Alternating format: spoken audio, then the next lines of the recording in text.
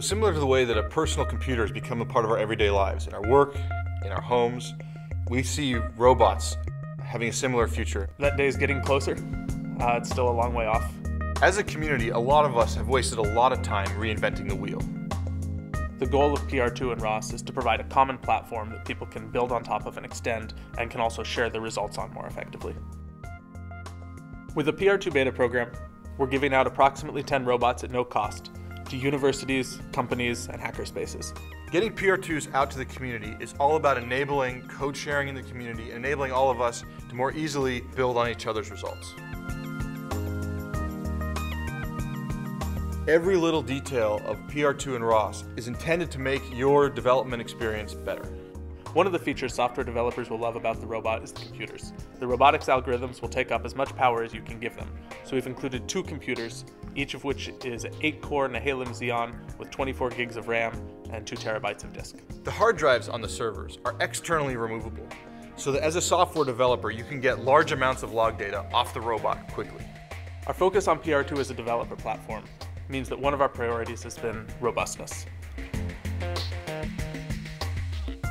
Software developers need to be able to innovate, need to be able to experiment directly on their robot. At the core of innovation is the freedom to make mistakes. So this door used to look like a normal door without all the scratches and missing paint. But then PR2 came by and we're trying to make PR2 open doors. And just in developing the code, often we knew things were going to go wrong. We just wanted to see in what way they went wrong. With most robots, you would damage the robot, or you would create a lot more damage to the door than just these scratches here. That ability to just keep on experimenting is what PR2 is all about. ROS is a software development platform that integrates many libraries and tools that anyone working on robotics needs so that they can start working at a higher level when they begin.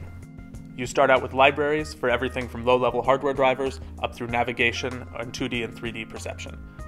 You also have a full set of developer tools for logging and playback, calibration of the system, and even tools to help share code with people at other labs. This is RViz, our 3D visualization environment.